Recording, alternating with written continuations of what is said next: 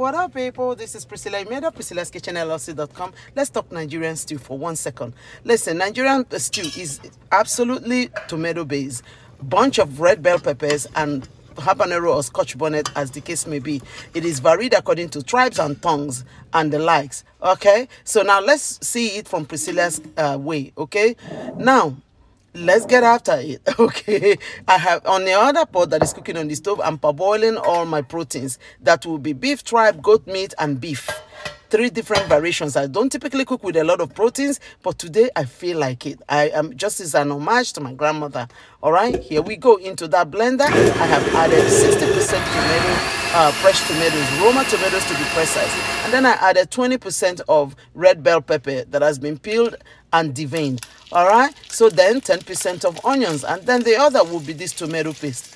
In another pan, I added olive oil, and then I added the tomato paste first, and that's because it has more intense raw taste of tomatoes. So it is important to cook that out. So I cooked it for 5 minutes, and then I added the blended tomato base. Okay, so now together, let's season. This is stew, as the name implies. It needs to go on a medium to high heat, no, low to medium heat, and it need to cook for a long time to cook out all the raw taste. So I added Priscilla's house seasoning, Priscilla's Tajin spice base, and dry thyme. The reason for this choice is it is stew. It needs to go low and slow, and I love more garlic, so I added more garlic. Now you want to cover this to go for 20 good minutes on the stove. You want to stir occasionally. Your goal is to stew and cook off that raw taste. Here we go. I showed you my spices. Please get on my website, priscillaskitchenllc.com, and get yours. So 25 minutes later, I opened it, stirred it, and now I'm adding my air fried proteins that I had already previously mentioned.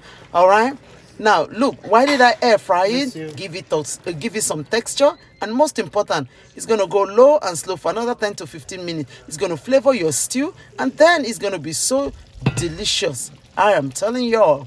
Okay, the best part of this stew, you can switch it up or switch it down. You can choose any type of protein you want.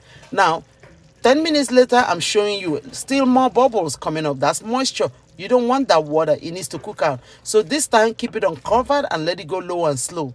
All right, all together it takes about 45 minutes to get you a tastiest Nigerian stew. I'm telling you. And this is ready. 5 minutes later, it's ready to take on, I am telling you, white rice, potatoes, yams, you name it. Or you could even just put this on a vegetable. It's how delicious it can be. I am ready for my white rice, and thank you for watching. Please subscribe, hit the little bell so you know when I put out a video. I love you all. Nigerian stew, Priscilla's way. Bye-bye.